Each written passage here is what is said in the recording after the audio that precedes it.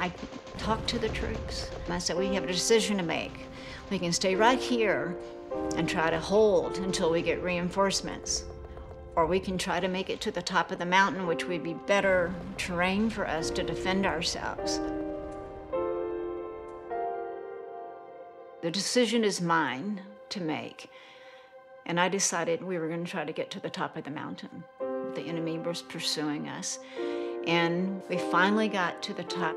We decided that was going to be our last stand. And I kept radioing back and said, okay, now I'm at the top of the mountain and they're coming and I'm low on ammo and this is not looking good to me. So we laid down and we took our magazines and we stacked them. And we said, okay, bring it. And then I heard it before I ever saw it, that beautiful sound of a helicopter. Apaches, you know, still makes the hair on the back of my neck stand up, flew over us, you know, and fired those missiles into those enemy troops that had been pursuing us and took care of that. And as we're pulling away, I thought to myself, I've just spent a lifetime on that mountain. I left 3 men on that mountain. And actually, I left part of myself on that mountain. I went to the pilot and I said to him, thank you for saving us. And he goes, Sergeant Major, we were listening to you all morning on the radio. We were not going to leave you on that mountain. And I just said, thank you. Thank you for doing that. I appreciate that, I really do. And he goes, that's my job. That's what I do.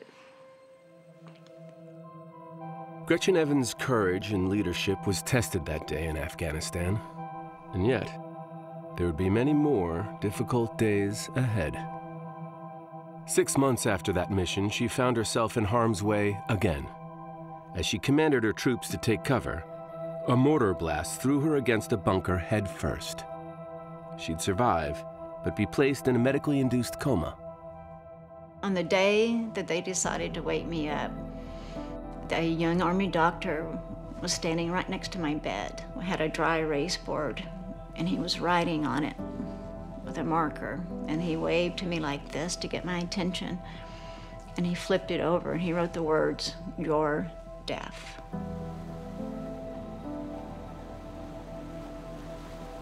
And so I took the board from him, and I wiped it off with my hand, and I wrote the word "forever" and showed it to him, and he nodded his head. Her 27-year military career, spanning her entire adult life, was over. Diagnosed with a traumatic brain injury and severe PTSD along with her deafness, her re-entry into the civilian world became an all-too-familiar veteran's tale. And all of a sudden, I had to shift into a world that I didn't understand and had not been a part of. I felt worthless because I didn't think I could contribute anything to life anymore, and I wanted to die.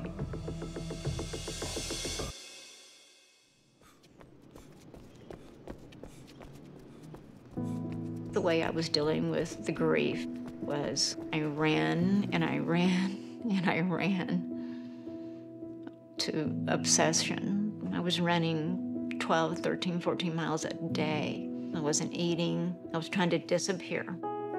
One day out on the road, Gretchen was struck and nearly killed by a cyclist she couldn't hear coming. He threw me into traffic. I can still remember smelling that burned rubber. One of my doctors looked me right in the face and he said to me, Gretchen, you can't do the things you used to do anymore. You've changed. And I felt like this door was closing, and if I didn't stick my foot in this closing door, I was going to lose my life. And I thought, no, I want my life back. On the brink of giving up hope, Gretchen reached out to an organization called America's Vet Dogs, a group that provides service dogs to veterans living with disabilities. I wrote an email to them and said, I have a traumatic brain injury, I'm deaf, I have severe PTSD, can you help me? And I hit send. An email pops up. There was one word on that email, yes. Never held my hand out and asked for something free. I don't need you to lower the bar for me. I got the coolest set of ears you could ever imagine. All throughout her recovery, Gretchen relied closely on a support system she thought of as a rope team, a military reference dictating that if one member of a group falls down, the others tied together pick them back up to continue on their journey, all together. As you go through the highs and the lows of your life, everybody should have a rope team. You almost can't survive without one. So with the help of new friends and old, Gretchen began her road back. She found a number of veterans organizations and soon began doing what she'd always done best, lead. I felt like a sergeant major all over again. I just didn't wear the same uniform. I wore this, but I was still helping people be successful in their life.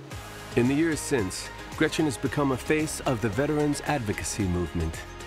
She repurposed her passion, running, competing in more than 30 marathons and forming Team UNBROKEN, a group of veteran and civilian athletes with disabilities who take part in adventure races all over the world. It's cemented who we are as a team and that we're not quitters. I'm broken and it's beautiful. I'm broken and it's beautiful. I'm broken and it's beautiful. Yes! They've raised tens of thousands of dollars for veterans organizations and have tied themselves together as a new rope team. Wounded, perhaps, but very much unbroken. Bye, guys. Do hard things. Learn what grit can do for you, because it's a feeling deep down inside of here when you think you've taken your last step, that you still can take 10 more. And once you do that, it can propel you so far. I'm broken and it's beautiful.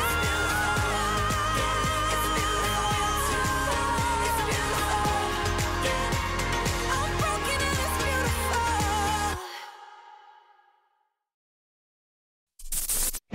Thank you for watching ESPN on YouTube. For live streaming sports and premium content, subscribe to ESPN+.